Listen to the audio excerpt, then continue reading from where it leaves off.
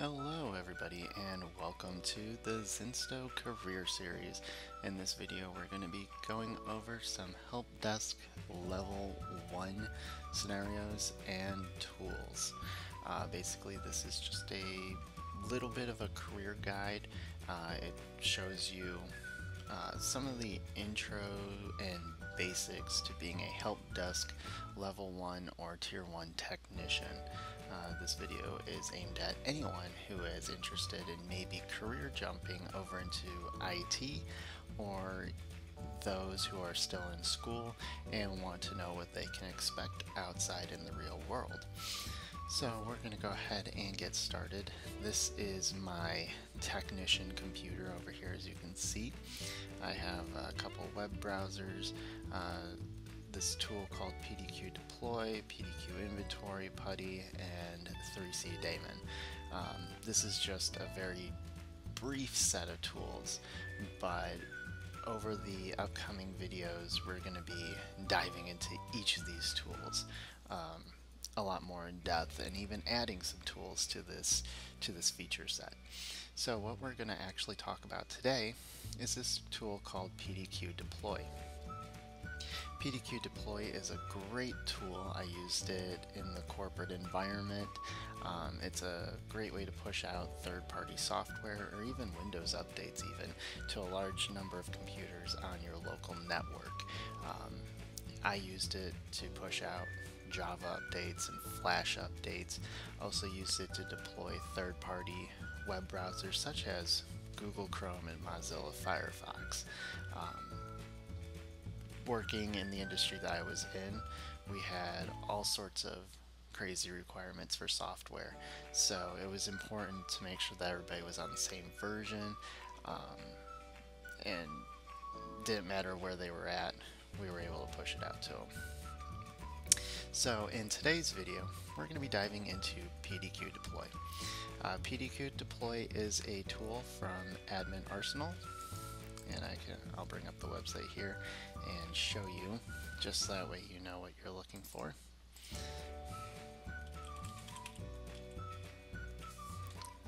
I can't actually spell, so we're just gonna Google search it. So Admin Arsenal, these are the folks who make PDQ Deploy and PDQ Inventory.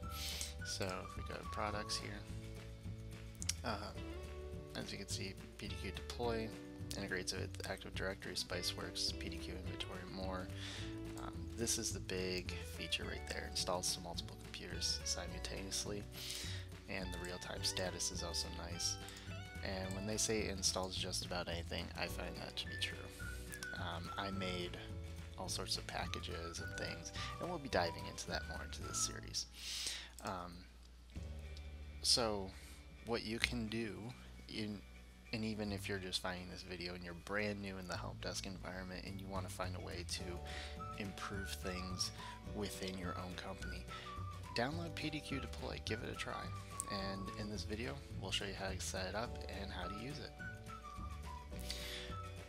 Alright, so we're going to go ahead and minimize that. I've already pre-installed PDQ Deploy. What you just have to do is, if you get Deploy free mode, just fill in your information here, first name, last name, email, company name, and you'll get a link to download it. I would recommend in the enterprise environment that you install this on a central server, like a central application server, just so that way if you do have multiple technicians, they can access it as well. Just make sure you're licensed for it, obviously. But other than that, I would highly recommend it, just because if you have it on your personal laptop or your work laptop and you have to go on a trip or you're on vacation or something and somebody needs to deploy some software, not gonna be able to happen. So alright, let's jump into PDQ Deploy. Like I said, it's already pre-installed. You do need administrative permissions to run it, and it's gonna go ahead and launch here. Now keep in mind, this is the first time that I am running it, so we are going to have some additional setup steps to do. Alright, so here we go. Welcome to PDQ Deploy. Next, we're going to use free mode for this demo and for many other videos. Eventually, I will show you how to use the license, pro, or enterprise mode and the different feature sets of that. Just click next. Alright, so now it did find my domain and it did find my logged in username. However, this is a standard user account for security reasons. So I've gone ahead and I have created a Helpdesk service account called Helpdesk, and we'll find the password and finish. And that's it. That's literally how you set up PDQ Deploy. Alright, so here we go. This is the interface of PDQ Deploy. We can see the interface is very easy to use. It should look kind of familiar. We have like a ribbon up here, some flat icons, and so forth. And we can see different things from Admin Arsenal, how to import a ready to deploy package, create a new package, try PDQ inventory, and so forth. So what we're actually going to do is we're going to come down here to the package library, or you can also click up here. And this is everything, just increase it here, that PDQ has in their library. Now you'll notice some things like 7-Zip, Adobe Air, Adobe Flash, All IE, Adobe Reader, 10, and 11, Audacity, Classic Shell. See how these are grayed out? This is because we do need to have the licensed version of PDQ to deploy these. However, some things are available without a license, like Microsoft.NET Framework for Client Profile. That we can push out, no problem. Microsoft Firefox, set Google as search engine, uninstall as toolbar, but you can see Bing bar is grayed out, uninstall IE11, and so forth. This isn't a problem. There's still a lot we can do with PDQ Deploy.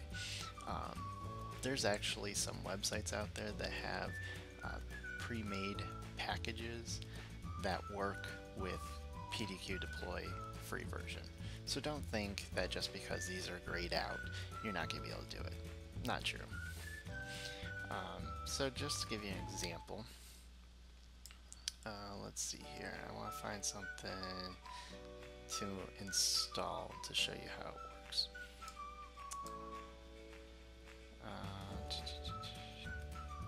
Visio Viewer 2010.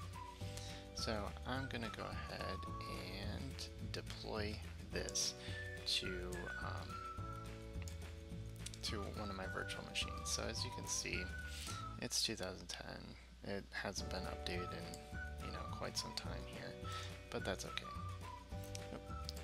So what I need to do is I actually need to create, I need to import the package first off. That's the important thing. You gotta download it. You only have to download it once, and this is why I say put this on a central server, because if you have PDQ Deploy installed on 15 technicians' laptops, they have to download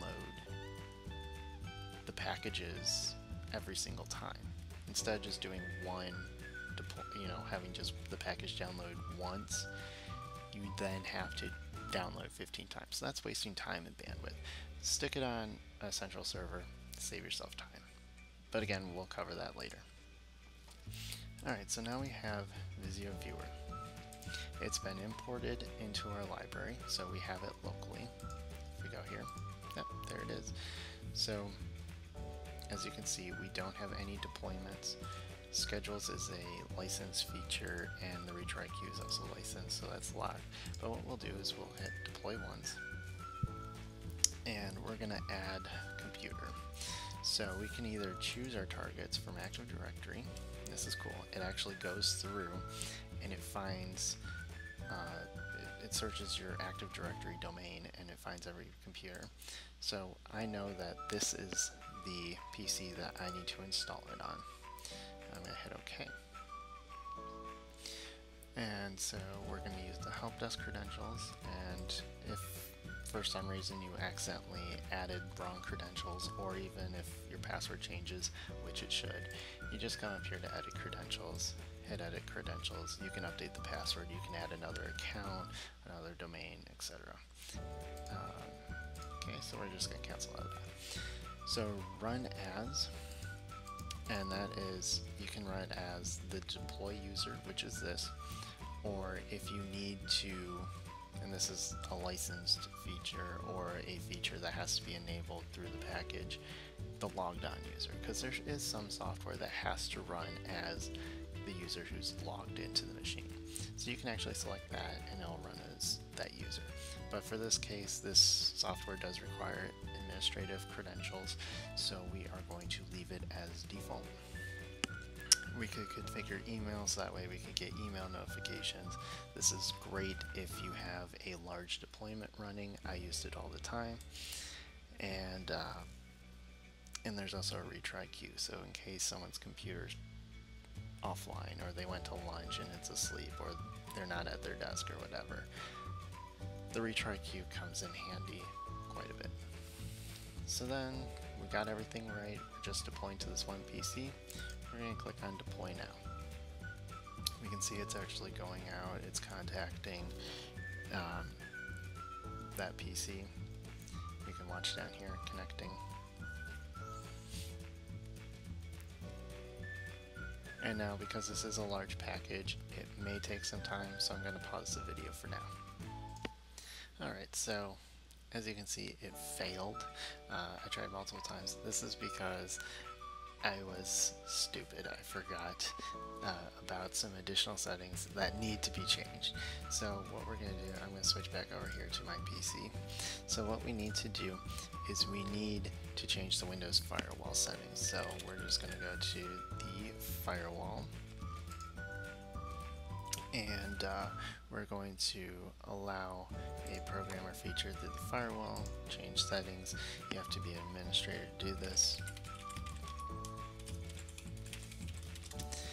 Alright, and so what we need to allow is we need to enable file and printer sharing. We're going to allow this on the domain and home and work networks. And then we also need to allow ICMP exceptions. So we need to allow the inbound echo request.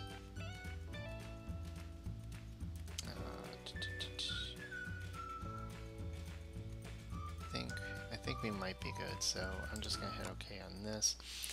We're going to switch back to our technician PC, and I'll show you how easy it is. Redeploy, and deploy now. So this time it's going to go back through and try and connect, and this time it should succeed.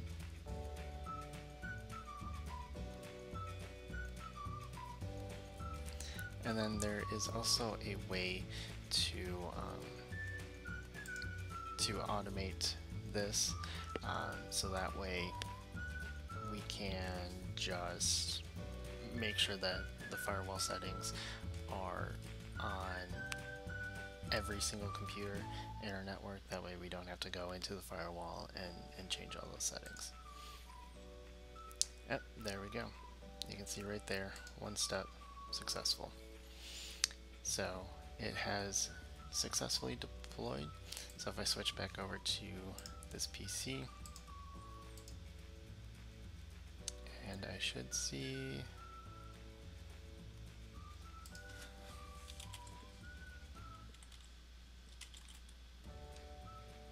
let's go to programs. Yep, there it is, Visio Viewer 2010. So that's how you install and use PDQ Deploy. Again, this is a instructional video. Things are kind of incomplete, and I will have another video shortly to show you how to do more with PDQ, and even show you how to open up the required firewall ports through our domain controller using group policy. So thank you for watching. This has been a Xinsto Career video. Rate, comment, subscribe, and leave any comments for any technical series that you would love to see. I would love to be able to bring you more tutorials, and if you have any suggestions on how we can improve these tutorials, that'd be great as well. Alright, so thank you and have a wonderful day.